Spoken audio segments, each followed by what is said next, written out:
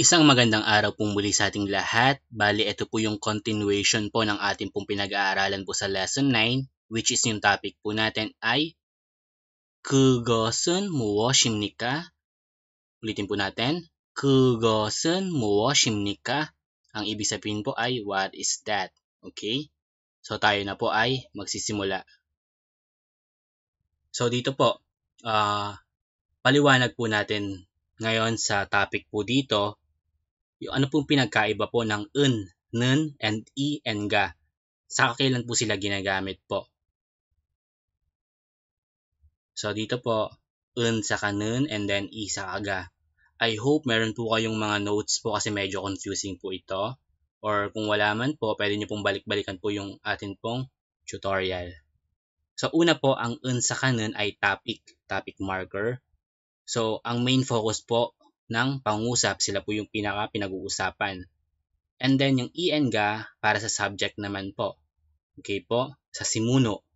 Kung naalala nyo po yung simuno po. Okay? So sila po yung subject po ng pangusap. Pero hindi po sila yung laging topic. Hindi po sila yung laging pinag-uusapan. So medyo nakakalito po. So halimbawa sa sentence pong ito. 오늘은 날씨가 더워요. Today's weather is hot. Isa-isahin po natin. 오늘, ang ibig sabihin po ng 오늘 ay today. And then 날씨, weather. And then 더워요. Napag-aralan na rin po natin ito sa adjective po natin. Hot. Okay? So yung 더워요, hindi po natin siya pwedeng gamitin po sa inumin. Kapag hot, halimbawa, mainit yung kape, iba po yung word na gagamitin po doon, diniscuss na po natin sa adjective po natin. So dito po makikita po natin, meron tayong Okay? Yung gamit dahil sa batchim na real. So ang pinag-uusapan po yung main focus dito ay today. 오늘은 and then 날씨, the weather. So ang ginamit po natin sa subject, yung subject po natin ay 날씨 or yung panahon.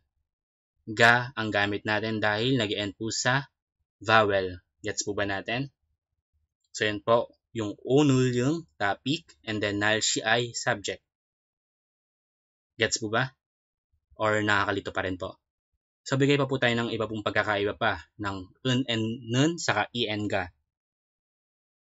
Yung saka nun para sa general facts, ibig sabihin po, katotohanan po siya, alam ng lahat ng tao. Okay? And then yung and ga, ginagamit po siya kung kino-contrast or sinasalungat po yung katotohanan. So anong ibig sabihin nun? Magulo siya kuya, intindihin po natin. For example, 달팽이는 느려요. 달팽이는 느려요. 달팽이 is snail or suso. So, nun ang gamit po natin. Slow. 느려요. Ang ginamit po natin dito ay galing po sa word na nırida na pag-usapan na rin po natin. So, alam po ng lahat na ang snail or ang suso ay mabagal. Tama po ba? Kung kaya ang ginamit po natin ay nun. Ito po ay katotohanan. Pero halimbawa po, sa sentence pong ito, 달팽이가 빠르네요. 달팽이가 빠르네요. So, another grammar po ito, neo, which we will discuss po sa mga iba pong panahon or sa iba po nating topic. So, dito po, same pa rin po yung noun na ginamit natin, talpengi. Pero bakit ga? Hindi nun. Okay? Kasi po in English, parang sabi po, wow, wala yung word na wow dito. Pero dahil po sa grammar pong ito, pwede po natin siyang lagyan ng word na wow. Okay? Parehas pa rin po, the snail. Pero yung adjective po na ginamit natin is fast. Kumbaga, wow, ang bilis ng suso. Alam ng lahat na mabagal yung suso, pero bakit mabilis? Kumbaga, contrast or sinalungat po yung katotohanan. Kung kaya instead of nun, ga yung ginamit. Okay po? Gets po ba natin? Okay. And then, another po. Another difference ng un sa kanun, ang un po sa kanun kung kailan sila ginagamit kapag pinapakilala mo yung sarili mo or yung ibang tao. Okay? For example, napag-aralan na po natin sa previous lesson po natin, 저는 호세입니다. Okay? For your information guys, hindi po ako si Jose. I'm not Jose. Sample lang po natin siya. 저는 호세입니다. Okay po? So, 는 ang gamit po natin. 저는 25살이에요. Napag-aralan na rin po natin sa previous lesson po natin kung paano po binabasa yung age. Okay? 25. And then, 25살이에요. And then, next po, 저는 선생님이에요. Ang ibig sabihin po ng 선생님 ay teacher. So, pwede niyo po akong tawaging teacher, 선생님. Though I'm not actually a teacher, ang pinaka-work ko po ay translator. So, 저는 선생님이에요. I am a teacher. Okay? So, makikita niyo po lahat dito, nun ang gamit. So, bigay po tayo ng ibang sentence. 그 사람은, okay, instead of nun, un ang gamit dahil nag-end po sa 받침, sa miyum, yung last syllable. 그 사람, yung taong yon, that person. Ne, may. Napag-aralan na po natin yung ne sa je. 친구, ang ibig sabihin po ng 친구 ay friend. Okay? 그 사람은 내 친구예요. So, yung 예요, 에요, 예요, pwede po natin i-discuss po sa mga susunod pong tutorials po. Kasi ang ginagamit po muna natin ngayon ay 입니다, yung pinaka-formal po, para alam po natin lahat. Okay po? So, pinapakilala po yung sarili or yung ibang tao. Ang gagamitin po natin ay 은 sa kanun. Okay? Another one, 이분은. Bun. Ang ibig sabihin po ng bun ay tao. Kuya, ang alam ko po na tao ay saram. Bakit naging bun? So, in Korean din po, kung may mga parang formal way, informal po. So, meron din po mga word na ginagamit po for formality. So, ang saram po ay normal na ginagamit, casual. Pero kapag mas mataas po, or yung pinaka-formal word, okay, ang pwede po nating magamit ay bun. Okay, ibun. Dahil nag-end po ulit sa consonant. Uri. Ang ibig sabihin po ng uri, in reality, is our. Pero kapag pinapakilala po yung pamilya, yung pagmamay-ari, ang gagamitin po natin ay uri. Pero in English, translation po is my. Okay? Uri 아버지예요, our father. Pero in English, my father lang po siya. Okay? Halimbawa, 우리나라. Okay po, our country. Parang ganun. 우리 어머니, our mother. Pero kapag translated po siya in English, my country, my father, my mother. Parang ganun po siya. Okay, 아버지 is father. 아버지. Okay po. Gets po ba natin? So, yung un sa kanun ulit, kailan po sila ginagamit? Kapag kino-contrast naman po yung question. Okay? Anong example po niyan? Halimbawa po, may nagtanong. Naalala niyo po yung kwail? Kwail. And then, yung po dito, ginagamit po siya sa object. Saka rul. Didiscuss po natin sa next tutorial po natin. 과일을 좋아해요? 좋아해요?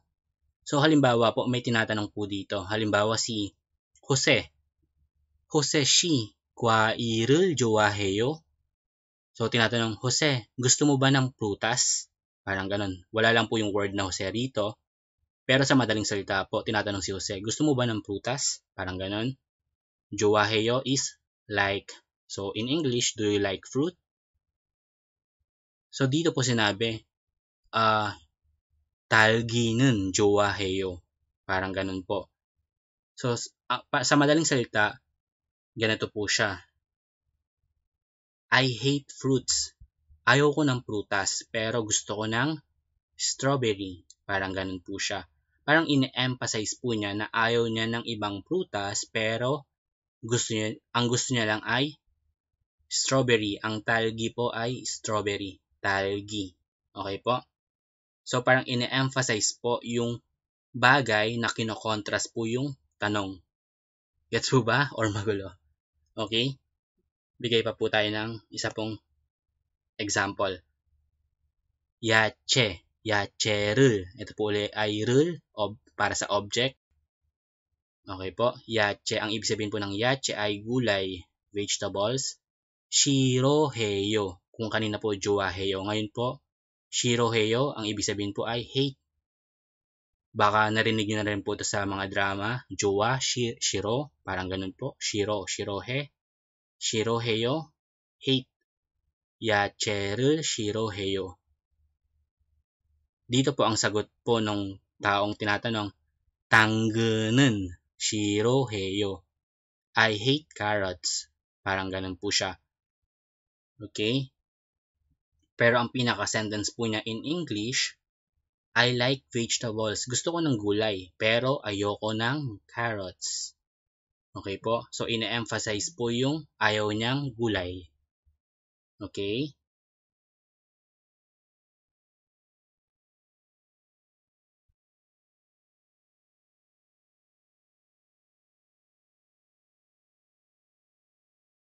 Another example po. Dito wala nang tanong. Sentence lang, pangungusap. So, ulitin po natin. Kino-contrast or sinasalungat po yung tanong saka pangungusap. Dito po, 이약은 달아요. 이약은 달아요. Dito po, ang yak ay medicine or gamot. And then, 달아요. Na-discuss na rin po natin dito sa adjectives. 달다, sweet. So, ginamit po natin yung un dahil in reality, alam po natin ng lahat na mapait yung gamot. Pero in this sentence po, ina-emphasize po or sinasalungat na ang gamot po ay matamis. Parang ganun. Iyagan. Ang gamot na ito matamis. Parang ganun. Ay matamis. Okay? So, medicines are bitter, but this is sweet. Parang ganun po siya. Gets po ba natin? Or nalilito po? Okay? So, punta naman po tayo sa ga. So, ang sa kaga, dinidescribe po yung subject base sa observation. Halimbawa sa mga oras na ito, meron kang nakitang isang tao, isang bagay, isang noun, and then you want to describe it. Parang gusto mo siyang ipaliwanag, gusto mong i-describe. Okay? Halimbawa, sa sentence natin, kiri. Hindi po gil-i. Naalala nyo po ulit sa rules po natin sa batchim kapag ang next syllable ay vowel, since this is a fake consonant, ang L ay mapupunta rito and then instead of L, ang basa na po ay R. Kiri. Pukchapheyo. Pukchapheyo. Ang ibig sabihin po ay congested. Okay? Ang iba pa pong meaning po ng pukchaphada or pukchapheyo ay mahirap. Pero in this sentence, ang ibig sabihin po ay congested or masikip. Ang gil ay street. The street is congested. Sa madaling salita, merong isang tao na nakikita niya po yung kalsada or yung street. And then nakita niya na masikip. So, ang sasabihin niya po, kiri pukchapheyo. So, ang street na ito, ang kalsadang ito ay masikip. Okay po? Another sentence. Sarami manayo. Saram, tao po. And then, yung gamit natin dahil sa patchim. And then, manayo. Naalala niyo po yung manayo? Many. So, a lot. There's a lot of people. Halimbawa, pumunta ka ng Hakyo. Naalala niyo po yung Hakyo? Eskwelahan. Nakita niyo po ang daming tao. So, pwede niyo pong sabihin, sarami manayo. Sarami manayo. Gets po? And then, another one, biga wayo. biga wayo. Ang B ay ulan. So, hindi nyo po sabihin na dumarating yung ulan. Kumbaga, in English, it is raining. Umuulan sa mga oras na ito. Kasi ang wayo ay come. So, hindi nyo po pwedeng sabihin dumating yung ulan. Kumbaga, sa translation po, umuulan. Biga wayo. Ganun po siya. Ang I sa kaga again ay ginagamit po for emphasizing. Meron kang ine-emphasize po na subject. Halimbawa, may nagtanong, nuga. Nuga ilding iyeyo. Okay? So, dito po sa number na ito, ang napag-aralan po lang po natin is yung hana. Pero dito, ang gamit po ay il. Okay po? Discuss po natin, pag-usapan po natin sa next tutorial po. Nuga ilding deng place iyeyo. So, tinatanong po, sino yung first place? Sino yung nasa unang pwesto? So, may sumagot po. Ine-emphasize niya po yung subject. Dito pa lang po makikita niyo po, meron ng ga. Okay po, ga. So, may sumagot, Guangsu Shiga. Okay po? So, si Guangsu raw yung first place. Guangsu Shiga ildeng iyeyo. Kung ano yung tanong dito, yun din yung sagot. Pinalitan lang yung noun and then in-emphasize po na si Guangsu yung nanguna sa pwesto. Gets po natin? So, another example, may nagtanong, sino yung pinakamabilis? Who is the fastest? So, gusto mo uling emphasize. Gusto mo uling ipagdiinan na yung taong yon siya yung pinakamabilis.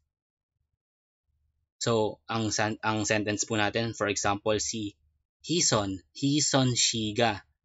Okay? Hison Shiga, jail palayo. So, sabi po, si Hison daw yung pinakamabilis. Ang word na jail ay pinaka. Meron pa pong iba pong word po, kajang, pero this time, jail yung gagamitin natin and then palayo. Baka alam nyo rin po yung word na pali-pali. Bilisan-bilisan mo, parang ganun. Dito po, palayo. Okay, adjective po yung gamit. Yung pali, it is an adverb. Pero here, adjective po yung gamit natin. So, Hison Shika, jail palayo. Hison is the fastest. So, dito po sa another explanation po kung kailan ginagamit yung en ga, sabi po dito, use with the preceding noun when it's a negative sentence with the verb aninida, aniyeyo sa dulo po. Sabi po kapag yung noun po, yung naunang noun ay ninenegate or negative po. So, for example po, naalala nyo kanina, 그것은 고양이가 아닙니다. That is not a cat. So, kapag meron po kayo nakitang aninida or aniyeyo sa dulo po, and then may noun na nauna po dito, ang gagamitin po lagi ay i or ga. Okay po? Depende po sa ending po na vowel. Ending na character po kung vowel ba siya or consonant. Okay po, so since dito vowel yung gamit, ga ang ginamit po na particle. Okay, ulitin po natin. 그것은 고양이가 아닙니다. Okay po, that is not a cat. Naalala nyo rin po ulit ito. Philippine sudo는 개선이 아니에요. Okay, 개선. Noun, and then aniyeyo yung gamit po. Animnida, parehas po silang not. I ang gamit naman dito dahil nag-end po sa consonant or sa batchim yung noun natin. So, Philippines capital is not Quezon. Okay po, madali lang po siya maalala. So, kailan uli ginagamit yung en ga? Kapag nag-end din po sa itta or opta. Ito po yung mga base form po Meron, wala. Itta, meron. Opta, wala. Okay? So, for example, yung noun po natin is stone or pera. So, sabi dito, opsoyo. Opta na naka-base form. Opsoyo. tuni opsoyo. Okay po, may nakita kayong opta, opsoyo, i ang gamit. Okay po, dahil nag-end po sa consonant. Okay, sa madaling salita, wala akong pera. I have no money. Tuni opsoyo. Another one, 저는 친구가 있어요. So dito naman po is itta or isoyo yung gamit natin. 저는 ako. 친구, friend. So ga ang gamit natin dahil meron tayong isoyo dito. Gets po natin? So ngayon po meron po tayong mga activity. Pwede nyo po munang i-review po yung ating pong mga nauna pong tutorials, yung mga topics po natin, grammar, yung mga word na ginamit. Madali lang naman po siya, pwede nyo pong balik-balikan. Okay? So dito po, ang question po natin ay, halimbawa, may tanong, 이것은 차입니까? Ulitin po natin, 이것은 차입니까? Ang ibig sabihin po ng cha dito ay sasakyan, car. Okay? So ito po yung mga sagot po natin. Blank. So kayo po yung sasagot po dyan. Or anyo, lagay nyo rin po ng karugtong. Okay? Another one, 그것은 jeep blank. So nakita nyo po, question. Kayo po maglalagay kung ano yung dapat ilagay dyan. So may sagot po tayo, and anyo.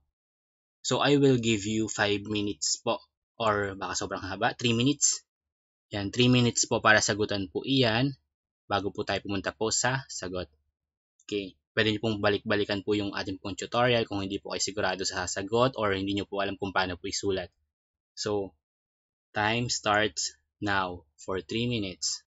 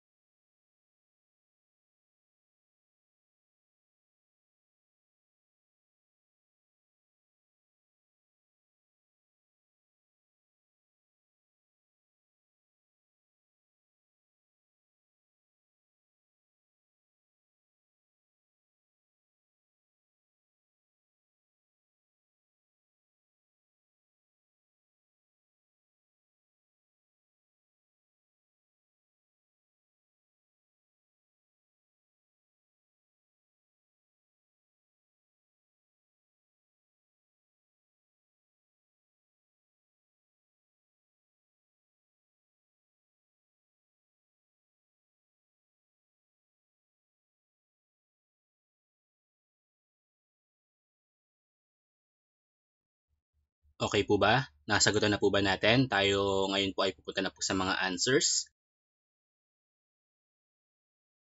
Bago po uli iyon, meron po tayong another question po uli. So dito po, pipili lang po kayo kung i or ga yung gagamitin po natin since natapos na po tayo sa nun saka un. Ngayon po, kung i or ga lang yung gagamitin natin after a noun. So for number 1, PhilKo. Ito mabilis lang po ito. Number 2, mul. Number 3, 친구. Number 4, 가족. Number 5, 아버지. 아버지. So yung PhilKo, ang ibig sabihin po ay eskwela. Yung number 2, mul, tubig. Yung number 3, 친구, kaibigan. 4, 가족, family. And number 5, 아버지, tatay or father. So pili lang po kayo kung i or ga yung gagamitin. So mabilis lang po siya.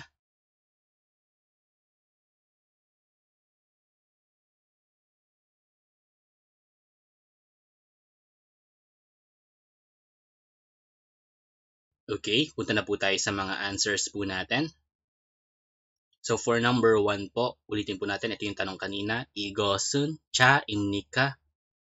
이것은 차입니까? For number 1, 예, 이것은 차입니다. Or pwede rin pong 예, 차입니다. So any of these two, yung mahaba or yung maikli, parehas lang po silang tama. And then for 아니요, 아니요, 이것은 차가 아닙니다. Or 아니요, 차가 아닙니다. Okay, so parehas lang po silang tama rin.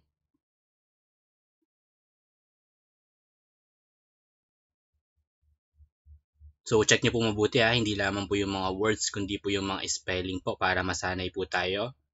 So another question po yung kanina, 그것은 집입니까? Ulitin po natin, 그것은 집입니까? Okay. So for number 3 ang sagot po, 예, 그것은 집입니다. Or 예, 집입니다. So dito po sa question po pala, kung mapapansin po ninyo, yung jeep dito, hindi po siya color blue. Bali ang ilalagay nyo lang po na answer is imnika para sa question. Okay, so let's go to number 4 para sa 안요. 안요, 그것은 집이 아닙니다. Or 안요, 집이 아닙니다. So any of these two din po. I hope tama po yung mga sagot po ninyo. Kung mali po, pwede nyo pong ulit-ulitin po. Mas mabuti po talaga na practice po ng practice kung paano po sinusulat at hanggang maaari paano po sila binibigkas po para mas masanay po kayo. Okay? And para dun sa en ga, for number 1, PhilKo, ga. Bakit? Nag-end po sa yo, vowel. Number 2, mul. So, ang gagamitin natin dahil nag-end po sa real, yung mul. And then, 친구, ga. 가족, 아버지, ga. So, palitan lang po, ga, ga. Okay po? So, madali lang po siya. Para mas masanay po kayo kung wala pa po kayo masyadong alam ng mga Korean word, any Tagalog or English word po. Tapos kung based sa pronunciation, kung nag-end po sa vowel or sa consonant, gamitin nyo po yung ga and Halimbawa, sabi ko po sa inyo dati, kapag hindi pa po kayo sanay sa mga words, baso. Yung baso is nag-end po sa vowel. So, ang gagamitin po ninyo ay ga. Baso ga. Kaya yung baso, hindi po siya Korean word, Tagalog, baso. Yung pinaglalagyan ng tubig. Ang ibig ko lang po sabihin is masanay po kayo kung kailan ginagamit yung ga saka yung i. Okay po? So, for our vocabs or ohi, ito po yung mga vocabs po natin hanggang maaari, kabisaduhin po. So, magmula po sa pinakauna po nating tutorial, check, book. 한국어 check, Korean book. 수학 check, math book. I, K, and Jo, this, that. Naalala niyo po pagkakaiba po ng that. Got, thing or bagay. Namu, puno. Computer. Bam, snake. Tungmul, animal. Bullpen, ballpen. Sagwa, apple. Kwail, prutas. Koyangi, pusa. Sudo, capital. Cha, sasakyan. Hakyo, school. Mul, water. Chingu, friend. Kajok, family. Aboji, father. Onul, today.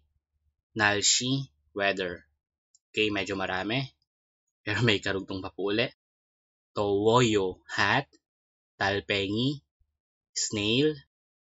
Nuryoyo, slow. Palayo, fast. Sonsengnim, teacher. Chingu, friend. Saram, person. Boon, person again, tao uli, pero mas polite kumpara sa saram. Talgi, strawberry. Jowaheyo, to like or magustuhan. Kwail, prutas. Yache, gulay. Shirohada, to hate. So, kabaligtaran po ng jowaheyo ang shirohada. Ito po naka-base form po tayo, pero kapag kinonjugate po natin, shiroheyo. Okay? Tanggen, fruit. Yak, medicine. Tarayo, sweet. Kill, street. Pukjapheyo, congested. Manayo, many. Bi, ulan. Wayo, to come. Nuga, who. Ildeng, first place. Jail, the most. Okay po?